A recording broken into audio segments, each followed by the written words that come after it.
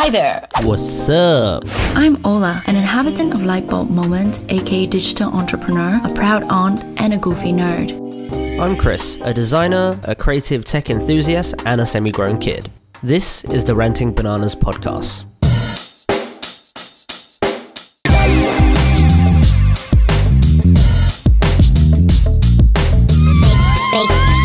It sound right, boy.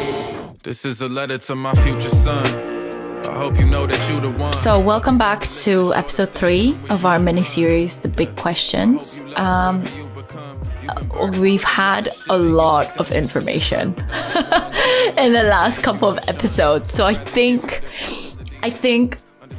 what we want to do now, and Chris jump in here, I think is just to kind of process through what happened,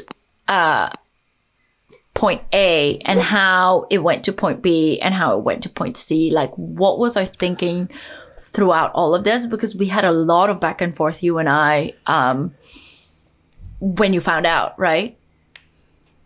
Let's talk about our first conversation. How did it happen? Remind me, because of course, so much emotion from my side. So sometimes I need a bit of a jogging of memory.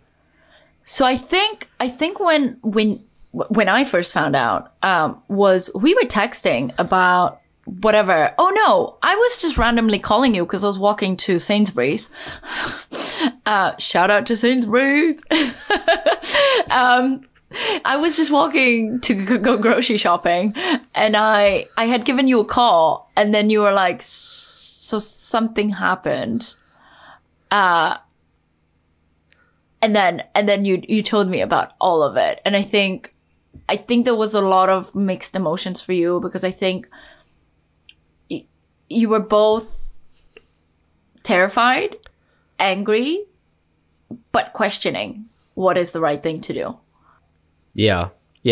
I think where I first stood, like on my initial conversations of finding out, of course, my initial reaction is finding out that someone's pregnant and a girl you barely know, someone you spent fuck all time with. You're just like, holy shit.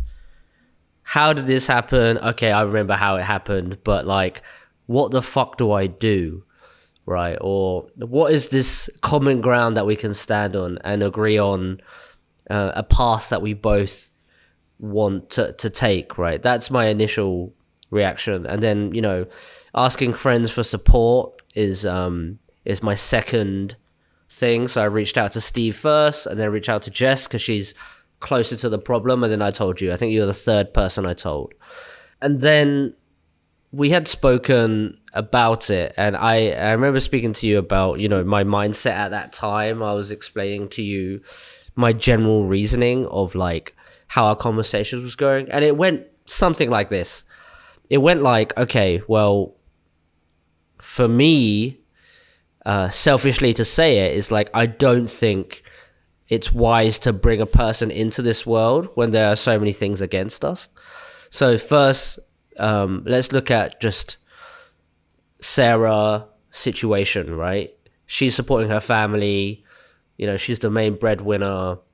So that means that, if she's going to go through this pregnancy, yes, she's going to have maternity leave and all that stuff, but still there's going to be a lot more burden on her shoulder, added burden on her shoulder to, have this baby for one, but then raise the kid. And then for me, it's like, I'm unemployed. I have been for the last year, had my year anniversary just a few days ago, and I'm still trying to figure out what I want to do, for the future, whether it's a full-time job or not. We can speak about that a bit later. But, I was in an uncertain place in my life. I just got back to Vietnam as well. Of course, that means that, there's distance between the mother and the father and the kid, right? And then there's other things like, what about, the future of the child? Is this the best situation to bring a kid in to this world?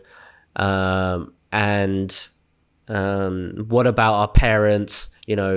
How do they view it? Thai culture is not as potentially open as Western culture in terms of pro-choice. So how would that happen? Like, what would happen there? What about my parents? Like, if I told them, maybe they're open enough because they basically spent more time in the UK than anywhere else in the world.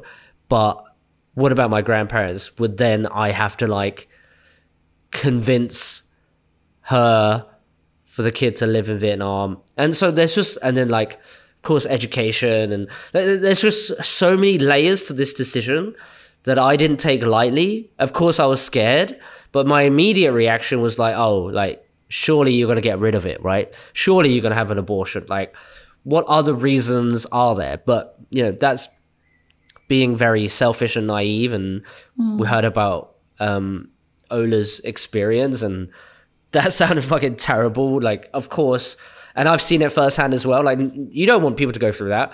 But yeah, you also have to weigh the trade-offs, right? Like, there's elements to this decision that are out of your control. And you know, it's not like getting a puppy for fucking Christmas. Even that's a fucking burden, right? But it's having this kid, putting all your love and energy into it, raising it till you die, basically. It's not even till 18 or 16 or whatever the age is. It's like this whole crazy project. And, you know, we've all seen broken homes. We all know, like, maybe a friend of a friend, or even stories about, you know, like single parents, how hard it is. And even though it's a good job, they always find father figures or mother figures elsewhere to sort of like fill that hole. There's just psychological complexities that we just don't understand, and maybe we're not prepared to. And all this to say that maybe they're just excuses, right? Maybe the fundamental truth is I'm not ready for this.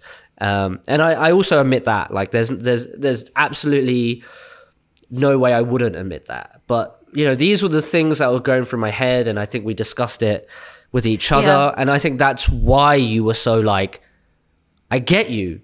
That's exactly, maybe it reminded me also, maybe I reminded you of what you went through too, to some extent, right? All these layers. Yeah, I think so. Because I think it's easy to look at this situation and automatically assume, you know what, Chris is a dick. Because he got a girl pregnant and he doesn't want this baby, and now he's asking her to have an abortion. I think it's very easy to judge a situation just on the surface level and not look beyond it. But I think if someone really truly knows you, if someone truly like understands the core of who you are, it's not that you don't want to have a baby. It's not that you don't want to take responsibility. It's because you know how big a responsibility it is and how well you would want to perform that responsibility, how well you would want to fulfill that role, that's the reason you are saying, I'm not ready for it now. Because it's the fact that you and I have both had childhoods in which certain things just didn't work out. And you want to make sure when I do it, I want to make sure I do it right. I want to make sure I do it consciously. I want to make sure I do it in a mindset that my child deserves. I want to make sure that I've already lived my life enough that I, A, have the experience to be a good father, mother, and B, I don't live my life through my child, which is then, you know, messing up another human being. So I think it's when you say burden, people might hear it and say, oh, so it's not a burden when you fuck somebody, but it's a burden when you get them pregnant. It's not that burden. The burden is the real responsibility and the consequences of bringing someone up and bringing them up right. And I think there's no book in the world. I mean, there's loads of parenting books, but there's no book that really can break down parenting in a way that makes sense. I don't think any humans really know how to be a good parent, but we can only do our best. And I think both of us come from a place where we've been through things and we just know deep in our hearts that there's a fear in us that we could somehow mess somebody else up. So we want to make sure that we prepare in all ways possible to be a mature, evolved, you know, well-prepared person to give a good life to this baby. And I think that's where I was coming from as well, when I reacted in kind of like, what do you mean she wants to keep it? Because to me, I was like, she is going to abort, right? And the thing is, and it sounds so shitty and it sounds so almost evil, because you and I had so many conversations on like, what can we do to like make sure that you and Sarah see eye to eye and somehow can agree on not bringing this pregnancy to term,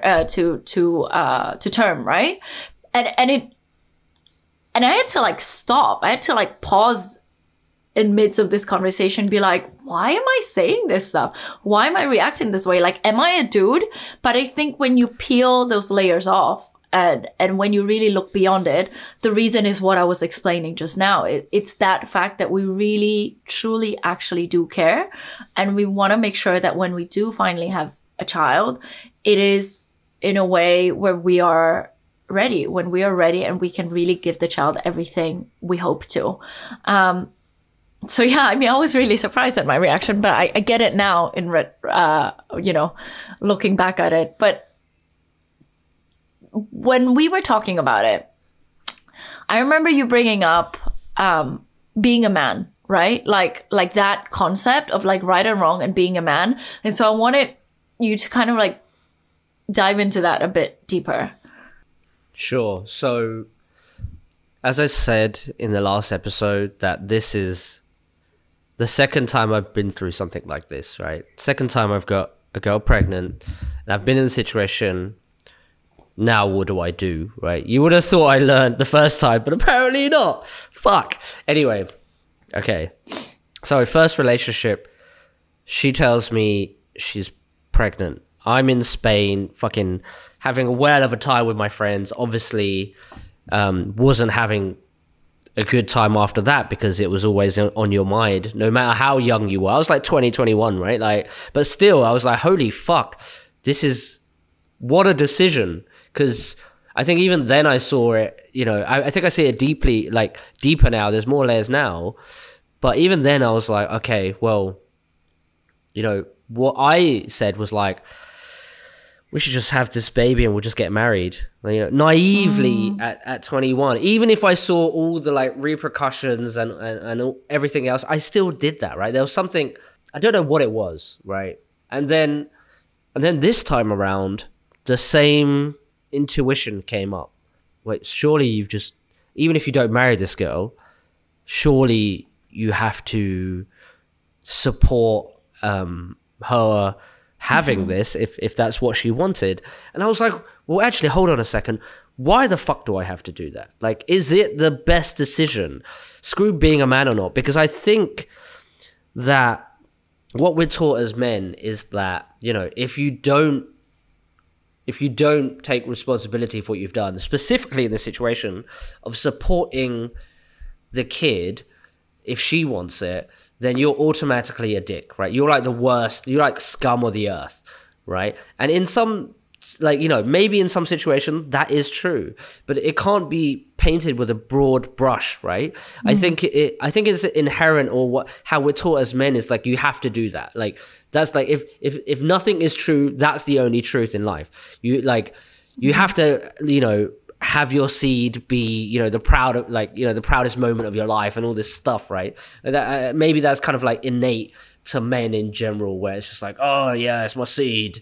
Like, I've got to do everything and to take on that responsibility. But I don't, I was like, this is not it. Like, I was questioning, like, does this make me less of a man because I'm saying, no, you should get rid of it? Or I don't want to be involved because, like, I've said my piece, and if you don't agree with it, what else can I do? But then, therefore, the scale has tipped, right? Like, actually, I don't have, there's no 50-50 chance, right? Even if the act was 50-50, the decision is actually not. And I'm not saying I disagree with it not being 50-50 in terms of if she wants it, she has the right to. I'm just saying that it's still, like, it's a terrible thing. It's a terrible situation, right? That's just the reality of it, right? So how do you deal with it? How do you reconcile the feeling of not being a man when everything you're taught is like, you have to, honor what she decides? And so I struggled with that for a while. And to add, there was a ticking time bomb, right? Pregnancy to get an abortion is 10 to 12 weeks. So she had already, so it was like 4 or the 6th week, right? So it was like, oh shit, well, we don't have that much time. How do I, with the help of Ola, help her see what I'm seeing and help her peel those layers back?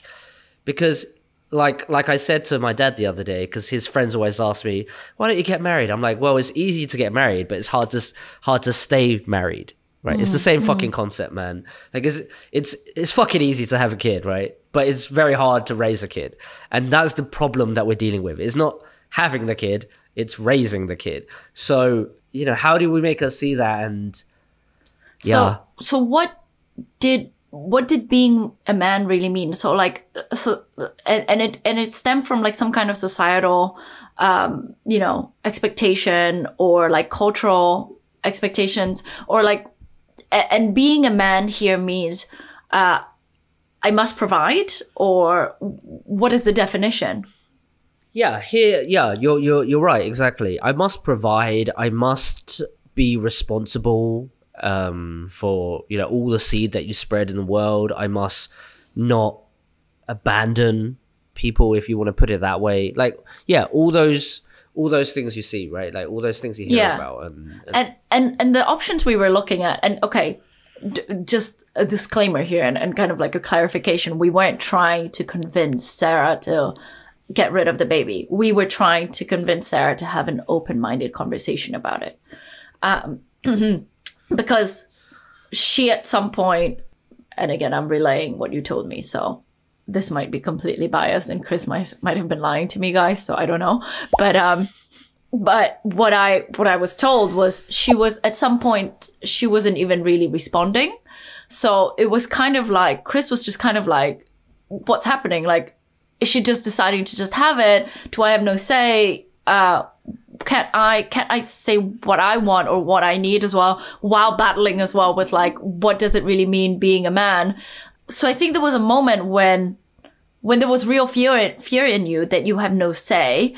And that kind of prompted me to do some research into what it means, you know, like equality when it comes to pregnancies.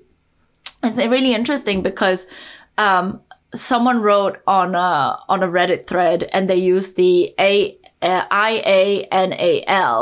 which is I am not a lawyer. That's short, like a short handle for that.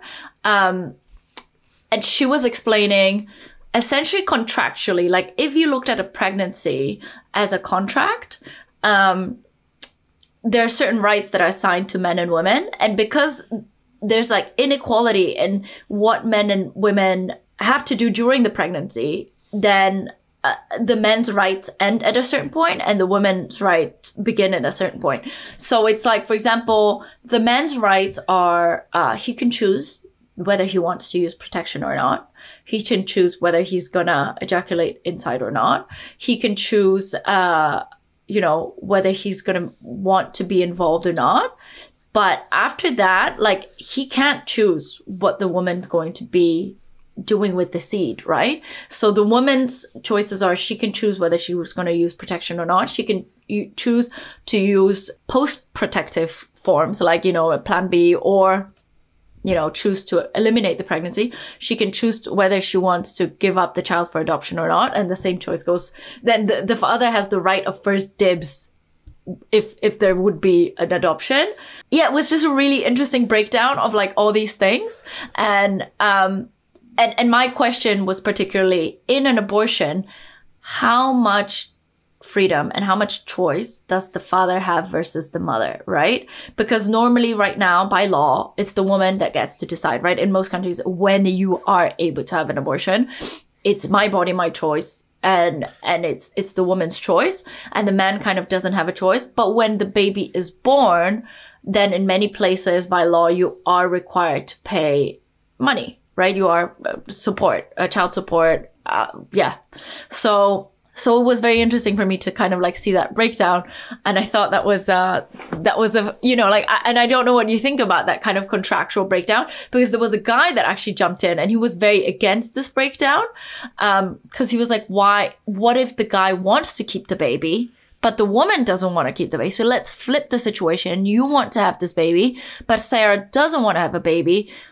How can you say it's fair on Sarah to risk her life? Because pregnancies are life-risking situations, right?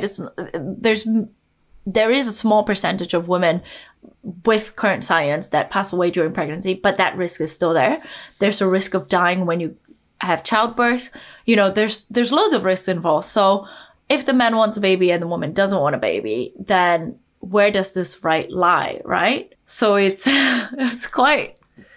I don't know the answers to that question, to be honest. I just know the situation I'm in. Like, the larger, if we were going to discuss this in terms of like the political policy, I would probably favor the women, right? But when you're in it, it's fucking different. It's a fucking different story, you know, because it's like, it's actually affecting you, right? And you're hoping that both parties respect each other's views, respect each other's opinions, and then come to what is a common ground and then go from there. Like, I don't think there's a one-size-fits-all argument, but, you know, when you talk about policy, it has to be black and white, and then, you know, then it's up for grabs, right? Other areas up for grabs, but I don't know. I mean...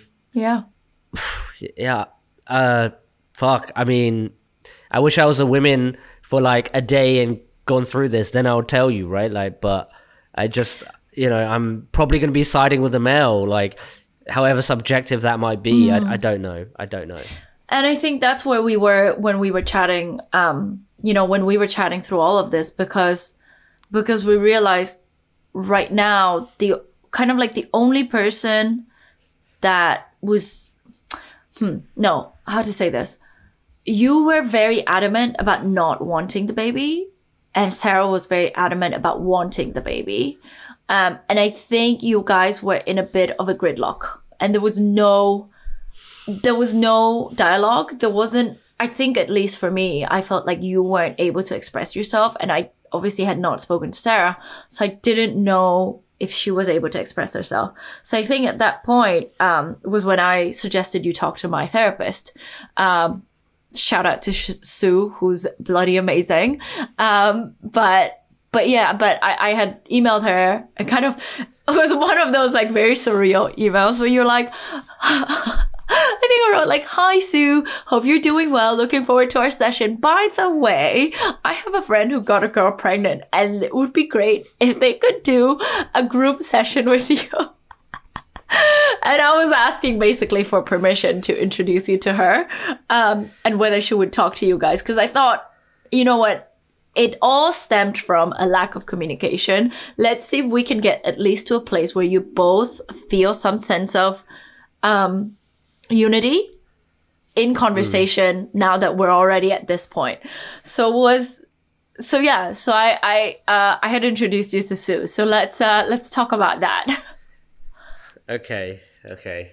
So yeah, like it was actually probably the best idea, because even after the first conversation with Sue, like, I felt so much better, right? Just because she had different tactics to sort of get things out of you, and just a really good person to kind of guide you through or pick different elements out of what you're saying and try to concrete it, and then like help you move on and ask the right questions. So she was definitely a godsend, and definitely helped me through this process, from thanks to Ola. And so first I was like, I don't know how I'm going to go through this, right? Because one of the main problems with this is that I didn't understand what Sarah was saying to me. Like, we would go around in circles. I would say, like, my reasons, you know, being logical, these are my reasons, and, you know, it's not an easy decision. And then I asked her, and she was like, oh, you know, I can't, you know, like, I never got a real answer, or maybe one that I didn't find satisfying enough, right? That was probably the main problem. So when Ola introduced me to Sue, I spoke to Sue, and I was like, hey Sue, like, this is the situation I'm going through.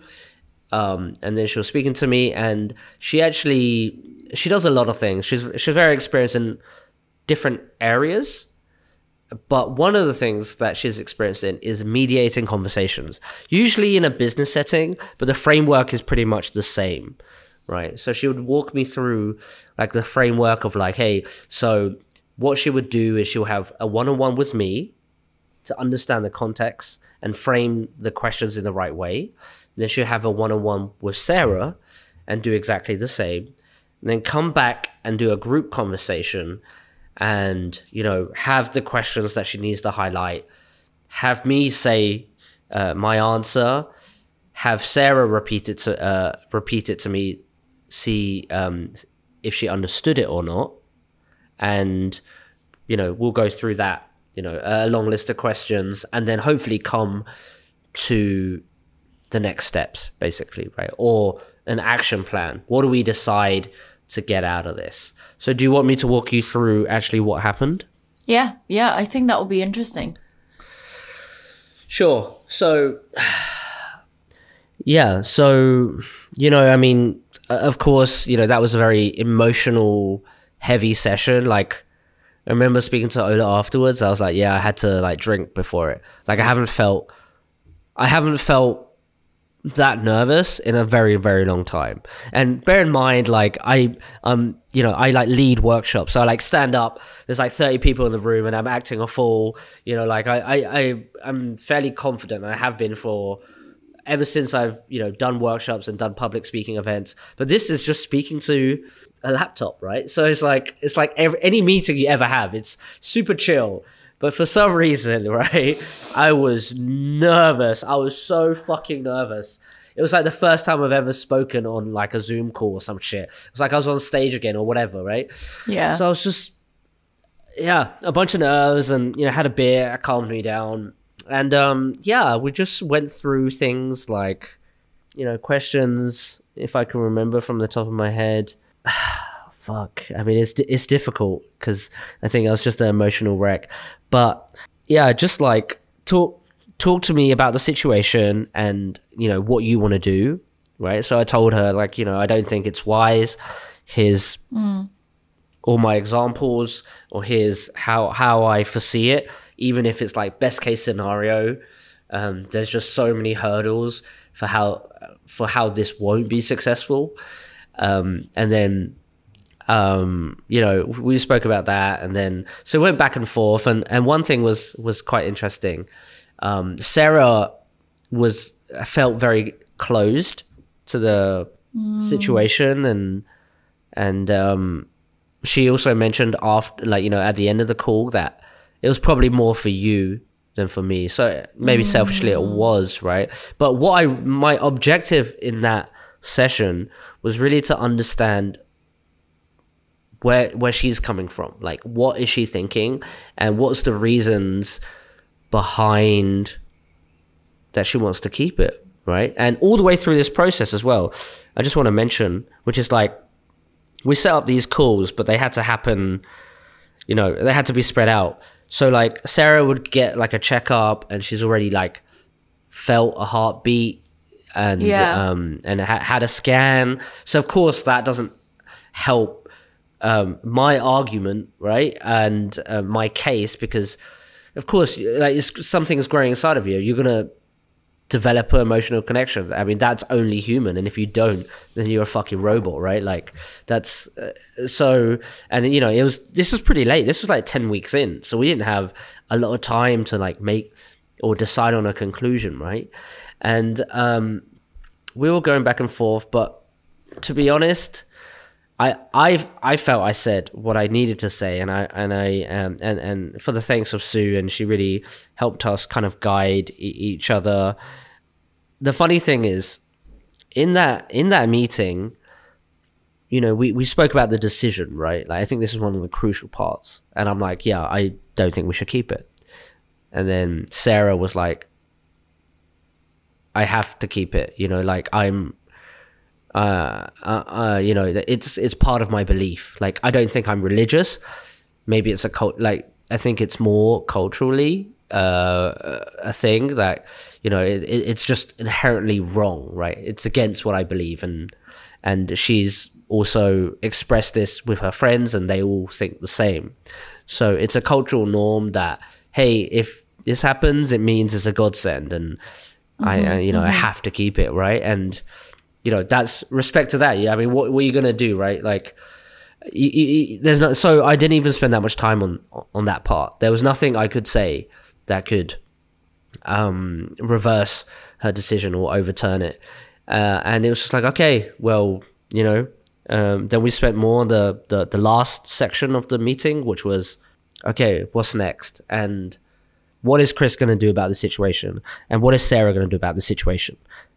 The thing that made me think right away, you know, when you guys were having these therapy sessions and you and I were having a lot of back and forth about it, and the questions were, you know, so what would come next? What would come next for you? What would come next for her? This potential pregnancy, potential baby, existing pregnancy. One of the things that really kind of shook me was that you told me she was going to quit her job. And from what I had heard from you, she was the sole provider for her family. So she takes care of her father, mother, sibling, right, brother. And I was like, I don't understand. And I think this is also one of the reasons I'm doing this. And I really, really, really, really hope that Sarah's going to want to come on this show and talk because right now we're doing it all one-sided. I know it kills you. You're scared. But obviously I would just do it with her. You don't have to be there. But it's just, I do think it's important to have two sides of the dialogue, right? Because to me, I'm completely dumbfounded when I hear, what do you mean you're going to quit your job? So now there's already 3 dependents that you've got. Add you, that's 4 people you have to afford. And add baby, which is like the most expensive thing ever. Now you've got 5 people you have to afford. What does this really mean?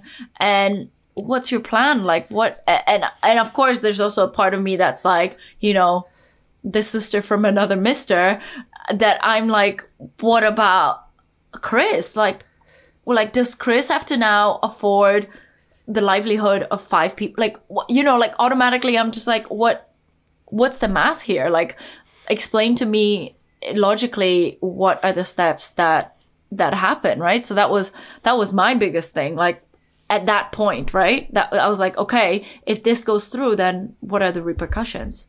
Yeah, exactly. And I mean, so it's probably half my fault, right? Like, because I'm always an advocate for doing what you like and finding sort of a meaning, right? Finding something that you're really passionate about, and you should just go for it. If you're stuck in a 9-to-5 or potentially dead end job, there's something else you can do. If you're going to spend any time and energy and, you know, your livelihood, you should find something you want to do. And we had spoken briefly about this during our 2 weeks, which is like, she has been in the industry for 10 plus years, but you know, in a great position, you know, running her own department, super nice, like hotel. So, you know, well done, great job, right? Really grinded it out. But she had also said that actually she really wants to do something else, something maybe in marketing or media, just something like a bit more creative, a bit more toward like closer to her personality. So she's still finding something, right? Her job was her job, but it wasn't her calling. And so, you know, I'm a guy that would be like, what the fuck, man? Like, if you've got savings, you should just do it, because you can always go back to your job. What's the fucking difference, right? But this is completely different. This is fucking completely different. Now you have to worry about every little thing, right? It's not only you now. It's not only you now. It's well, it wasn't even only her before because of her family and stuff. So it's like, it's even crazier. And yes, she handed in her resignation. And when we had the last call, she was unemployed.